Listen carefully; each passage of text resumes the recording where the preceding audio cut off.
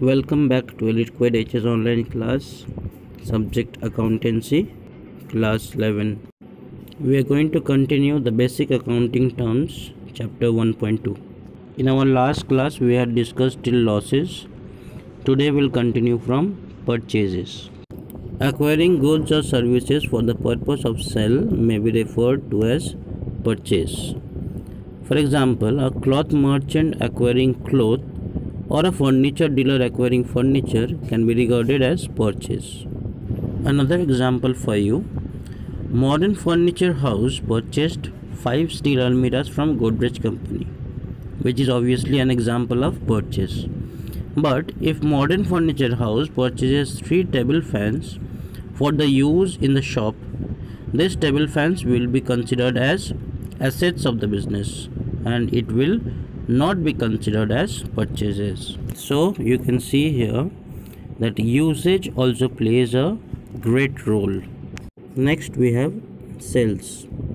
Transfer of goods or services is referred to as sale.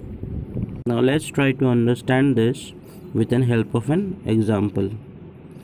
If a furniture dealer sells 5 almirahs to his customer, it will be considered as sale. But if a bookseller sells old furniture to a third party, it will not be considered as sale. It is because the fact that the bookseller is involved in the book business. Purchase and sale of furniture is not coming under his normal business activities. On sale, the title in the goods passes to the buyer. Therefore, transfer of title is the evidence of sale. Now, sales can be of two types. Number 1, cash sales, and number 2, credit sales. Number 16, stock in trade. It refers to the value of the quantum of goods at the disposal as at a particular moment of time. Normally, value of the quantum of good existing as on the opening date of the accounting period is called the opening stock, and the value of the goods remaining unsold either in the godown or in transit or with the agents as on the closing date is called the closing stock. Stocks are usually of 3 kinds. Number 1, stock of raw materials. Number 2, stock of work in progress. And number 3, stock of finished goods. Next we have debtors. Person to whom goods are sold on credit are called debtors. In accounting language, however, money due from the customers on credit is called debtors. In fact, sale of goods on credit creates debtors. On assessment, certain debts that are taken as sure to be realized are called good debt. Certain debts are considered as doubtful for realization. Those are called doubtful debts. And certain other debts are considered totally bad for realization. Those debts are categorized as bad debt. Number 18, bills receivable. It is a negotiable instrument. It is usually received from a customer against the amount due from him. Though a business entity can sell goods in cash, but a major portion of the sales are made usually on credit.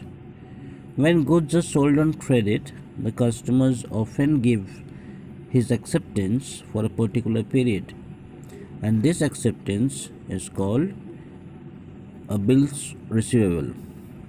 For example, a seller named A sells goods to a customer named B for rupees 50,000 on credit. Now, A has drawn a bill of exchange on B on the condition that the sale price will be paid within 3 months. So, B accepted the bill, and after acceptance, it becomes a legal document.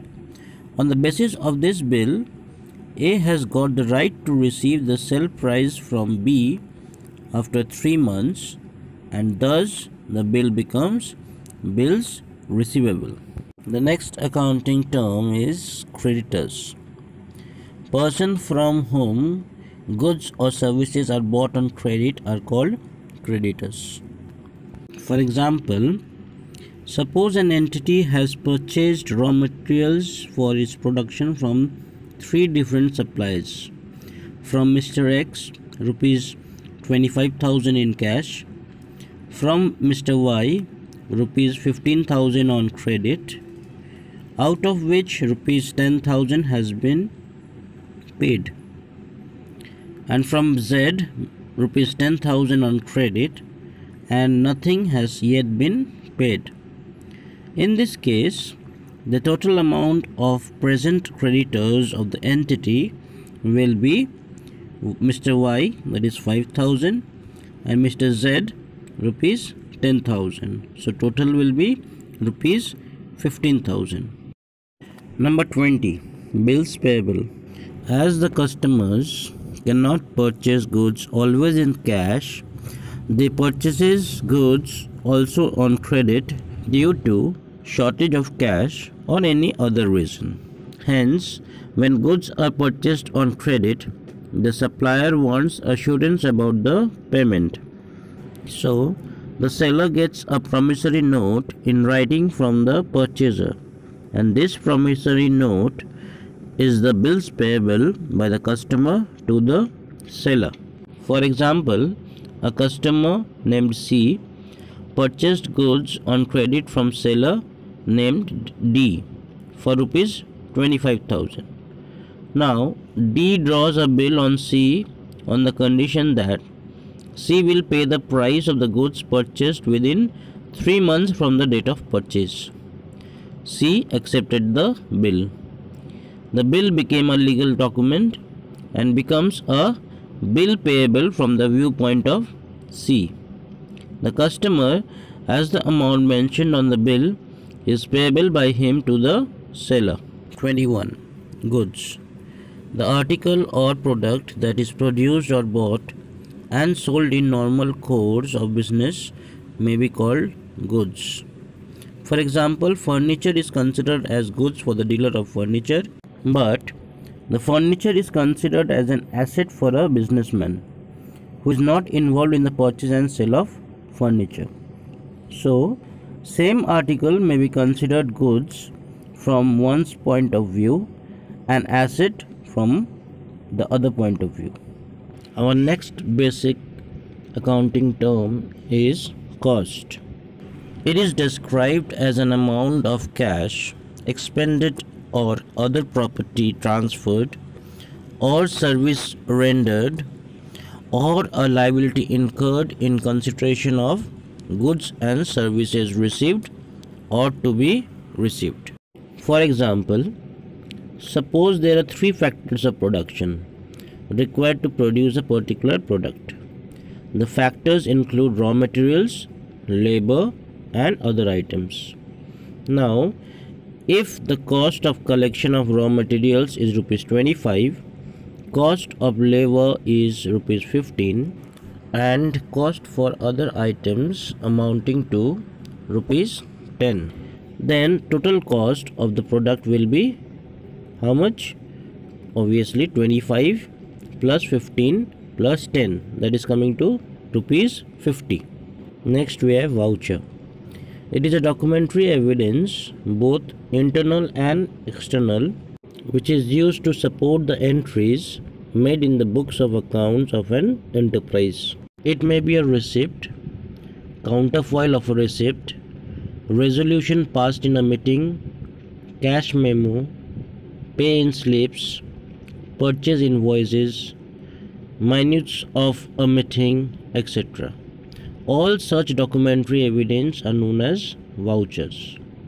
Now, vouchers can be of 2 types. Number 1, primary, and number 2, collateral. When written evidence is available in original, it is known as primary vouchers, for example, purchase invoice, counterfoil of purchase receipts, etc. On the other hand, in certain cases, evidence in original is not available. Copies of such evidence are made available for the purpose of audit. These vouchers or documents are known as collateral vouchers. For example, copies of resolution passed in a meeting, Xerox copy of demand drafts, etc. However, on the basis of source of documents, voucher can be of two types. Number 1, internal vouchers, and number 2, external vouchers. Number 24, gain. Any benefit derived may be called gain. Normally, gain comes from a single transaction or a group of transactions.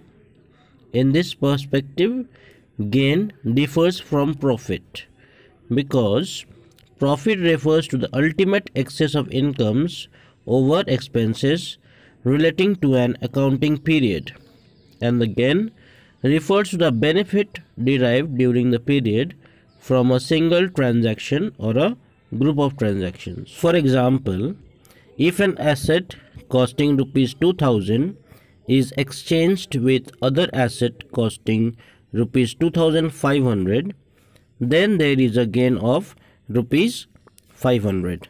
Our next basic accounting term is discount. It refers to a deduction at a given rate from the amount receivable or payable as per the terms of agreement. For example, a seller sells goods usually at a price of rupees 150 per unit. However, he charges 10% less from the known customers as the price for the goods. Though the actual price is rupees 150, he is charging rupees 135 from them.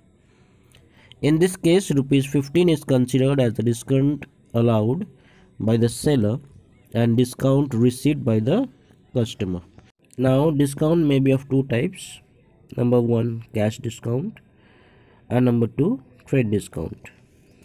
In case of cash discount, deduction is made at the time of cash settlement, and on the other hand, trade discount is a deduction from the list or catalog price allowed by a trader in favor of another trader at an agreed rate. Let's understand this with the help of an example. Now, a retailer purchased 50 units of a product from a wholesaler at a price of rupees 1000 per unit, and the wholesaler usually allows 10% discount on the price of the product. In this case, the retailer is entitled to get a trade discount of rupees 5000. How 5000? You can see the cost per unit is 1000 rupees and the total units are 50. So 1000 into 50 is coming to 50,000, and 10% of 50,000 is 5000. So what is the amount you have to pay? The amount you have to pay is 50,000 minus 5,000, that is rupees 45,000 to the wholesaler. By this we complete our chapter. In our next class we are going to discuss the question answers. Thank you.